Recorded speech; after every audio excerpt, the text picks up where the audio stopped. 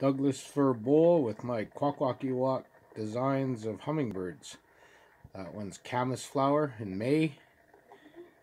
That one's cherry blossoms in April. So I guess you could say the hummingbirds of spring. And the heads on them, the red one there, you see it has sparkle paint in the head. And this one has green sparkle paint, so they look like real hummingbirds. Here's the inside of the bowl.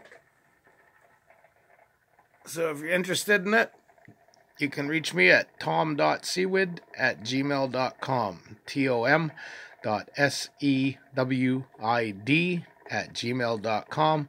And I'll be happy to sell you one like this or make you another custom of any design you want.